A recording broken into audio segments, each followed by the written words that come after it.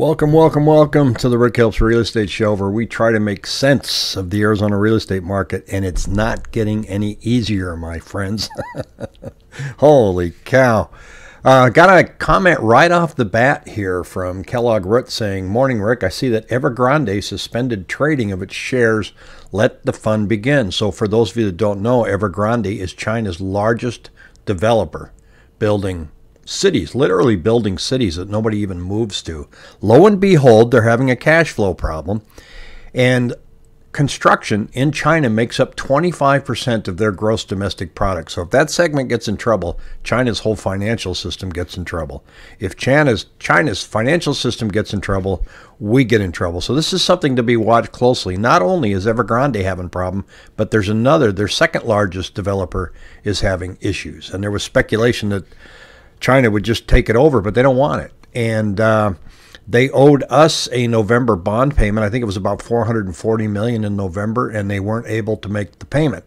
So this could be a contagion, and it warrants being watched. So we'll watch that. I'm bringing Sam DeGreen on from DeGreen Wealth Management next week, and you can bet we're going to talk about that. But today in Arizona, going to turn my mic down, a little hot there, 5,701 listings. That is it, my friends. But we expected this as we get into the new year. I mean, people just sitting on their hands.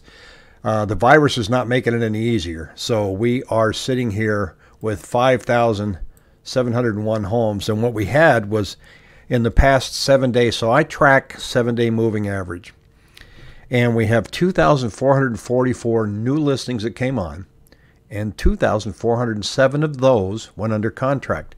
What I find interesting is the gap between the new listings that come on and the ones that go under contract always just runs parallel with each other, very close. The farthest they ever get apart is maybe 400 homes. So it's as if there's 3,000 homes out there. Nobody they don't want them. So when the new listings come up, they grab them. The other one, nah, I've seen those. I'm just going to leave those on the shelf. And it consistently follows that same pattern. You can see here, this is in the summertime, so the gap grew a little bit here, right? So it's about 400 units, but then we just continue to follow closely, especially when we get into the holidays. People sit back, wait, there's a new listing that comes up, I'll take it. Well, what about these three? I don't want them. So it's an interesting market to watch. So what can we expect now? We've seen that there's a lot of chatter about mortgage rates going up. We're not seeing that yet. Let's see here. We've got 3.27% today, and it was on the year. We went from a low of 2.75 to a high of 3.45. Now, Realtor.com and CoreLogic are both predicting that we're probably going to be about 3.5 by the end of the year. But guess what? We were already there. We already got up to 3.45. So that's not going to be an alarming number. Are we going to get it 4? That remains to be seen. So if we look at the Treasury market right here, this is a 10-year Treasury. You know, there's talk of inflation. We have an inflationary period right now, but the market does not believe it's going to stay with us. And you can see that in this 10-year Treasury. Basically, the traders are saying, well, yeah, we have inflation, but we don't think it's going to stick around for a long time. Therefore, we don't think the Fed's going to raise rates as tight as everybody's saying that they are. Now, they can change their mind in a New York minute, but for now, they're not playing in that sandbox. Pending sales fall, and they didn't really fall that much, and they did not fall very much in Phoenix. They fell 2.2% compared to October, and we're down 2.7% from November. And that is a national number from the National Association of Realtors. And they said that sales jumped 7.5% in October rather than the fractional increase expected. But it says here, wait, pending sales fell. Well, in November, they came back down again. So basically, here's what he's saying.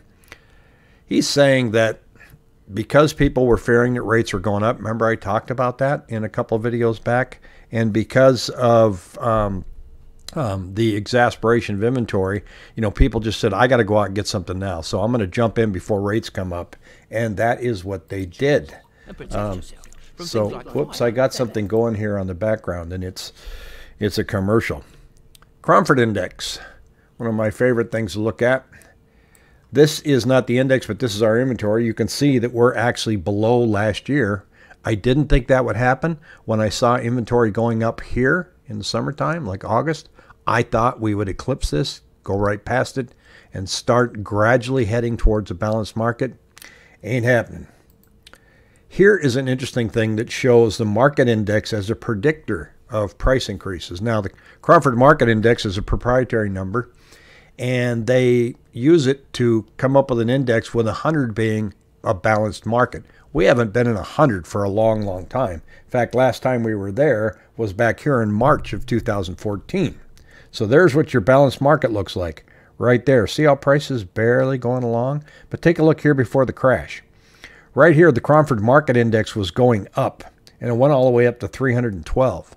That means that prices are going up. That means we were in short supply. This was in 2004, and sure enough, prices started going up. But then look, the index started coming down, predicting that prices were going to soften. And sure enough, they not only softened, but they crashed like a rock here. The index got all the way down to 27. Put that in comparison to where we're at now, and the index is at 346. So we see and saw a little dip coming up here, and that was right around, it doesn't give me my month, this is August. We started seeing things starting to go in favor of buyers. Still had a long way to go. We're sitting there at 600 at one point, so we had a peak of 511. It was actually 541. Started coming down, and we thought, okay, we're getting closer to this balanced market. But now look, we've turned again. We've turned again simply because there is not enough inventory. The summary of the market conditions shows this. This is accepted contracts. Now this is, see that big long dip there? Well, that's the number that I just showed you, which is, you know, the holidays. So this is December 10th, December 26th. Not a whole lot of buying going on, and there wasn't any last year. This is an interesting one below here, though, and it shows you that the median agent days on market, and I'm going to explain what that is, accepted contracts is starting to creep up a little bit. Again, holiday. So this Thanksgiving, this Christmas, we're up to, I'm going to say, an average of 10. And then it blipped to 13, and then for the holiday week, it came up to 17. So what is average agent days on market? Well, we see average days on market averages between 30 and 42 days. Well, that's because it goes under contract, and then you wait for the inspection period, the financing and everything, and then it closes. Agent days on market is, here I've listed a house. Oh, look, it went under contract. On average, the homes in Arizona are going under contract in 13 days. That's the average. So if your home's been on the market for 2 weeks, you're priced wrong. So those homes that nobody wants, where I'm saying we're getting 2,000 going under contract, but there's about 3,000 they're leaving on the plate, they're just simply overpriced. The price per square foot continues to go up, and it will as long as we're in short supply. This is the average list price per square foot at contract acceptance. So it's showing here that we're at $273.50. So the prices are continuing to climb. And as long as we're in short supply, we're going to see that. Now, there's a lot of chatter about the increase is only going to be around 7% next year. Who knows? Every one of them that predicted our increases for 2021 were wrong. Nobody had a good number, so I'm not about to try it. Do Vegas says, the new normal will stay below 20,000 homes for sale in Phoenix unless we run out of water. I agree on both comments there, Vegas. Yeah, water's a problem. Here's an interesting thing coming up here too. Is speaking of water, D.R. Horton bought this whole green spot right here, and they bought it. They bought a first chunk of Superstition Vistas parcel for $245 million. And who did they buy it from? They bought it from state land benefits.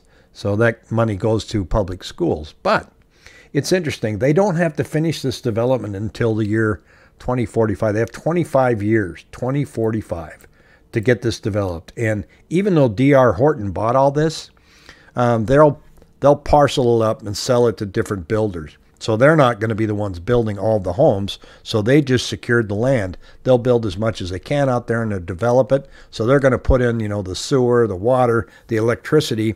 And then when they sell it, they're going to be giving 50% of the profits back to the state, which is interesting. So they secured the right to develop this. It's a huge parcel. How many homes are they talking about here? It was 2,783 acres. And I'm not sure how many homes they say they're going to put on it, but I think it was somewhere around 3,000. I don't see it in this article, but could be way more than that. Where's the water coming from? I don't know. That's the ongoing question here in Arizona, and it's going to be a tough one to watch. But let's stay very close to this Evergrande situation. Inventory should be climbing this week on the 7-day moving average, but as long as we've got the medical situation ramping, raging like it is right now, I don't expect that to go up very fast. I think we're going to be stuck here for a while. And speaking of being stuck, aren't you glad you're not flying? And if you are flying, good luck. So many airlines are canceling right now. My son is supposed to fly to Portland in a couple days, and I said, don't go to the airport until you know for sure that plane is still scheduled. So it's going to be a tough time out there, and I think it's going to be a rough month. So we just need to get through it, and we'll probably be looking at February to see if we see any new trends. So have a great day and take on the week.